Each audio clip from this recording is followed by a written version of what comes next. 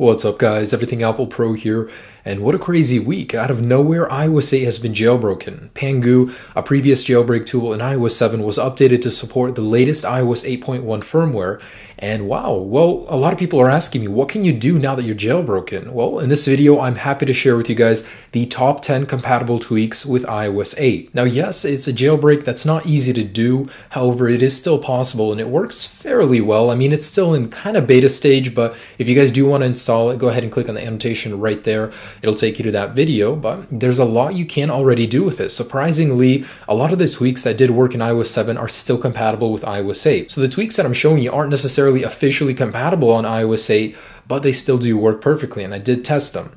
Now these are 10 of the best right now. Of course, not all of the ones that we liked on iOS 7 are going to be available right away, but as things become updated, I will be making more of these videos. Anyways, let's go ahead and get started. Number one is Jelly Lock 7. Now this application gives your lock screen a very minimalistic look. I mean, it's taken straight from Android, but I really like it. There's actually shortcuts for applications that you usually would be able to do on iOS 7, but you can't here. However, it does serve for a very nice lock screen. It looks really cool. I mean, who's going to unlock your iPhone and expect you to have an Android lock screen on it? That's really cool. So one, you can unlock your iPhone with it, and it is a little bit buggy, but it does work.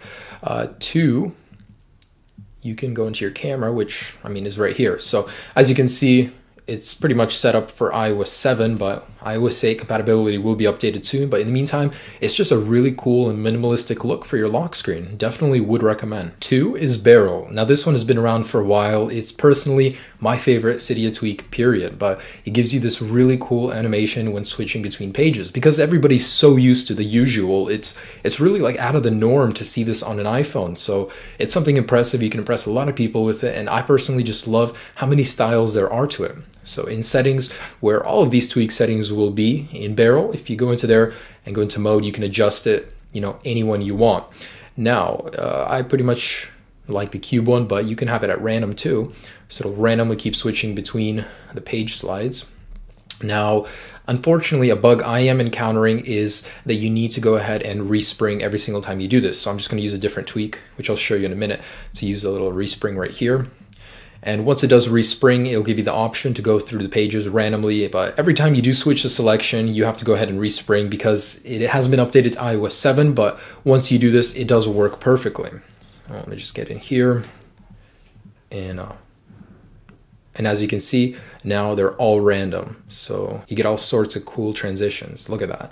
That's freaking awesome, guys. So this is personally my favorite Cydia tweak, period. It hasn't been updated, so you do have to manually respring every time you change a selection, but once you do, works perfectly, no bugs. Next is Alkaline, which is a really cool one. It's such a simple one, but it's the little ones that make the experience so much better. Now, if I enable it, I'll need a respring.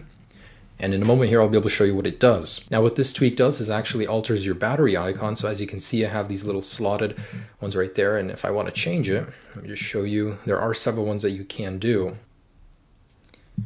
So you have a option between spots, this one, and bolus, which is just an elongated regular battery icon. I really like this one. I like the sleek little look it gives you. Next is Zeppelin. This one many of you are familiar with. It's been around for so long, but it basically allows you to change your carrier icon right there. As you can see, I have the Zelda Triforce logo, and you can go in here and choose between several. Now you can manually add them, but it is a little bit of a process. You have to SSH into your device, or you can just download them from Cydia, but the ones that they do give you are really cool. I mean, Nike, if you really like it that much, Beats, Batman. Really cool. Really like this one, guys. Definitely would recommend. Next is StatusHUD 2. Now what this does is every time you change your volume, up here in the top status bar, as you guys can see, it gives you this really cool minimalistic way to change your volume and see where it's at. Instead of bothering you, covering up your content, up here you can manually change it and see it. I really like this one. This is something I wish Apple would, throw into iOS 8, but with their recent habit of finding jailbreak tweaks and putting them into the official firmwares, we can probably see that in a future update. But anyways, if you go into the settings, you can actually change what it looks like to a square.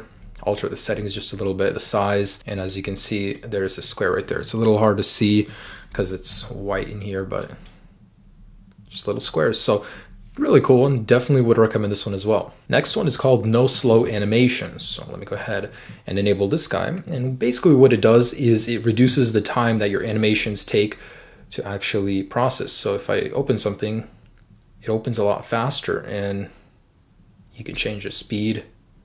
As you guys can see, I mean, it makes your device feel really zippy. Even if you're on an older device, it'll look really cool. Now, they do recommend you turn off the parallax effect in the background. It does work a little bit better, but I found it works just fine with it. As you can see, this thing literally just zips by. It's really cool. Next is swipe selection, and this is one of my favorites. So, whoops. This is a demo of swipe selection. Cool.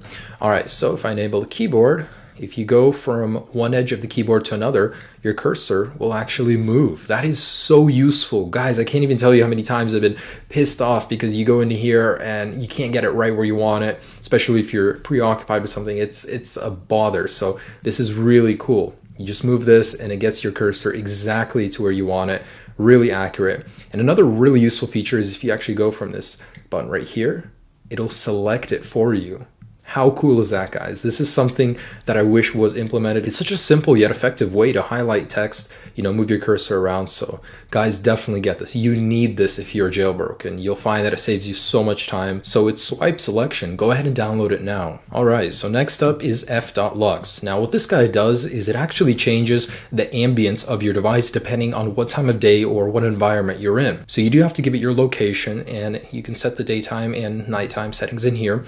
Pretty much whenever you encounter a different type of light, you know how your iPhone display is always the same color? Well, this tweak basically changes it according to your ambience where you're at. So as you guys can see, based on the lighting in this room, it just changed it. It gives the screen a really warm effect. Candle, incandescent. So as you can see, it yellows it, but it's easier on the eyes definitely. And depending on, you know, where you're at, what time it is, you're going to get different results. And I absolutely love it. Now, regular, fluorescent.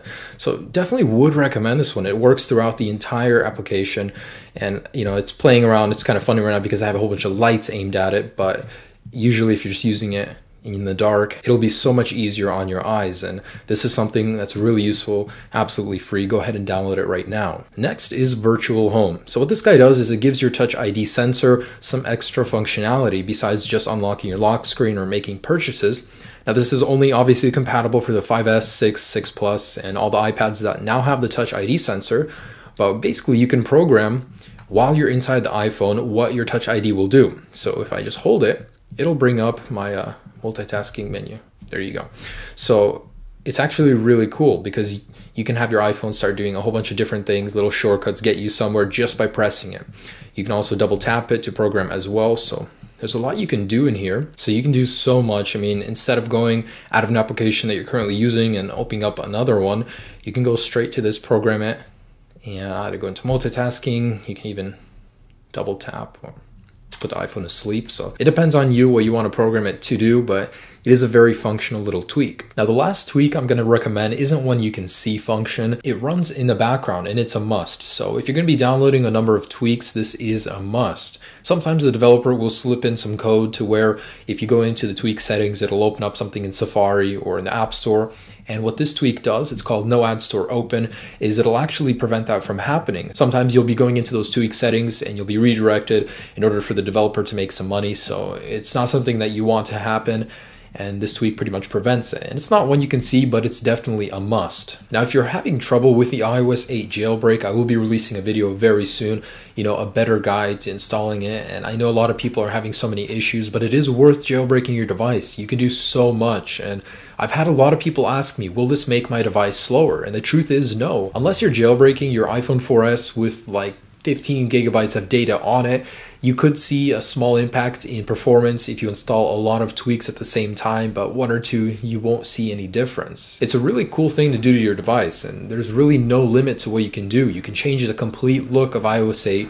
It's pretty much like rooting your Android phone. I mean, you can install themes, tweaks, all sorts of applications, get free hotspot. There's still a lot that a jailbreak can do for your device. And although Apple is catching up, I mean, with iOS 8, they're throwing in a whole bunch of new cool features, and that's great and everything, but jailbreaking takes it to the next level. You can do so much more with your device, and I'm really excited to see all the new things that will be coming out. I'll be making lots of these videos. I know you guys do like them, so hope you guys like this video. Thumbs up. Have a great day, guys. Peace.